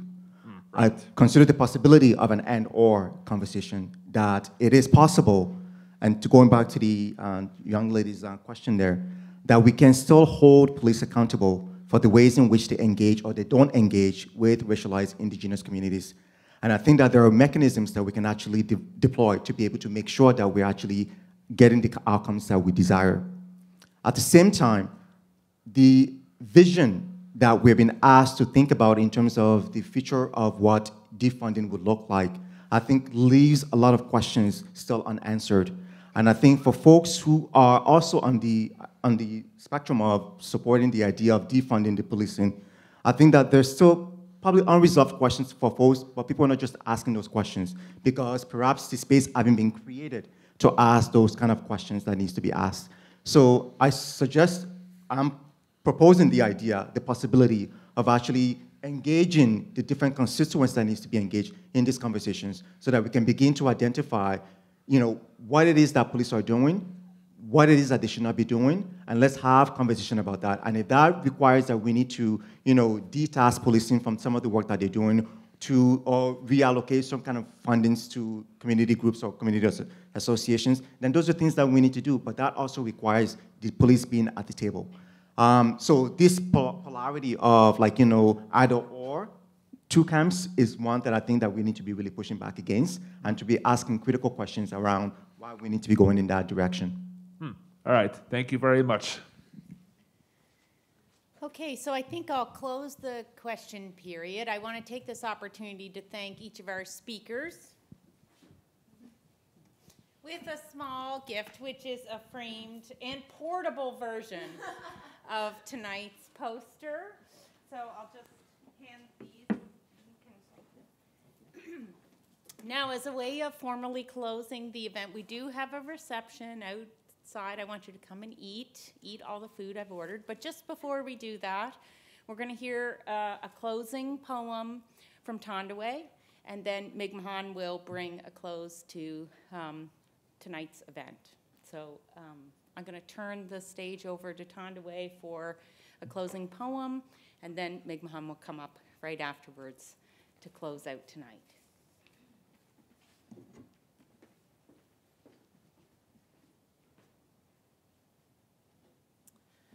Wow, look at that. Okay.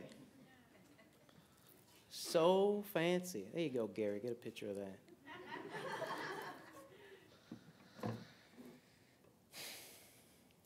I really enjoyed the level of complexity that we shared in this conversation tonight.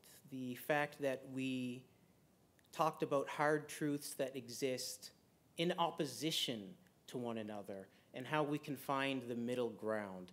I think it's important that we don't downplay the complexity of these conversations when we need to bring as many different stakeholders to the table as possible to even have an accurate sense of what we are dealing with. And anyway, I really enjoyed Dr. L's saying, we are the living archives. And it tickles me that the things that she was saying in her book is kind of what I was jiving to when I was writing these poems. So here is one that I have just called Justice.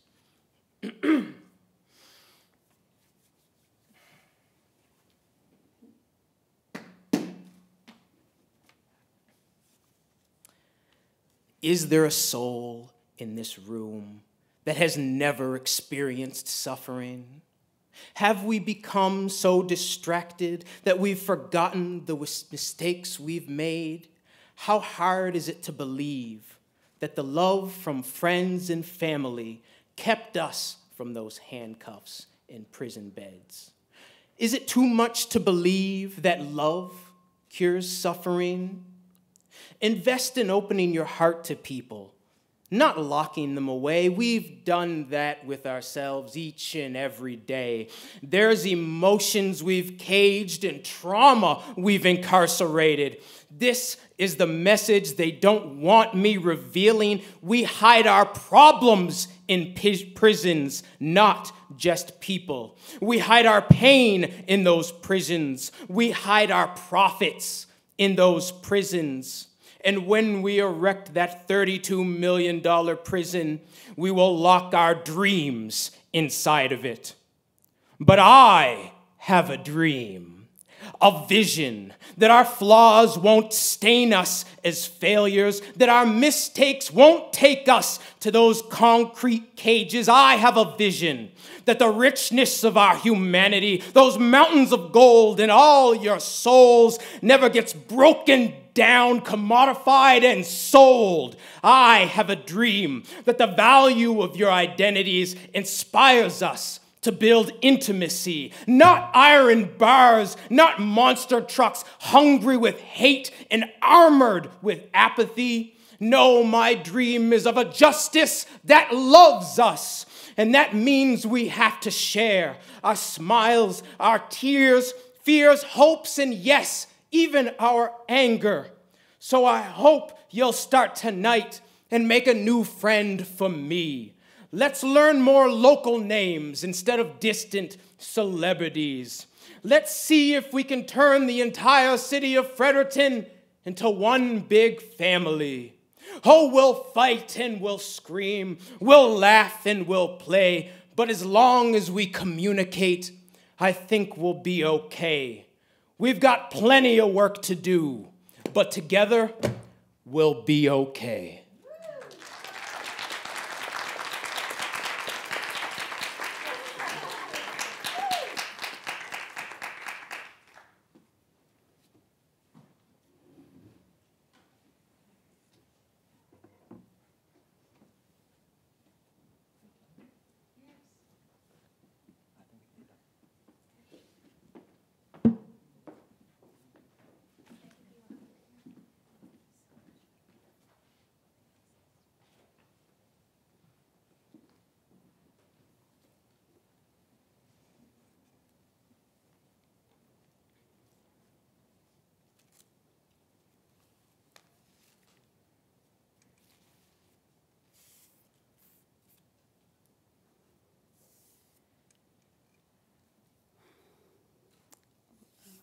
Chikisuk, awek you lali ek dandeligin mo yet kiskuk, dandeligin na halgluswahan, dandeli banadu yek and kamla munina, dandeli kisuli ek ukwayu, jugadu yek ukwayudi, dandeli uldelu sul, dande apegisuluk sultig, pegisultutig, dandeli uldel del sukti desno.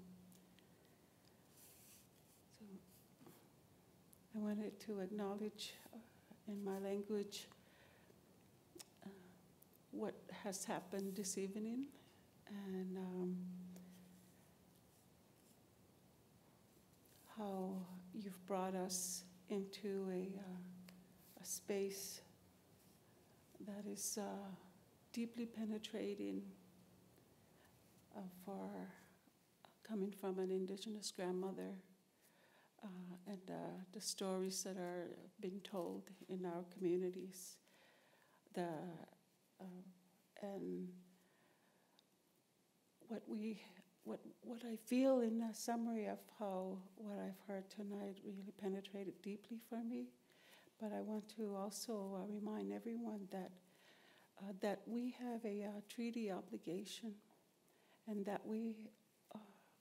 In the elders that I sit with in our communities, we will continually call on Canada and its provinces to obey their law. And if that is the first step that the Canadians can do in honoring the treaties of our homeland that we are all part of, that will be the first step towards honoring every person on our sacred lands. It's about honoring the Constitution, the Canadian law. And I believe that is founded on our spiritual beliefs. When those treaties and when those laws were created, they were created in the witness, having the witness of our ancestors and the Creator of all. Thank you so much for the medicine, the big medicine that you've brought. And I deeply moved by it, and I will hold that. I will bring it into my bundle, and I will echo forward your voices and continually commit to walk a good way, to be in a good mind. Thank you. I'm sitting all my relations.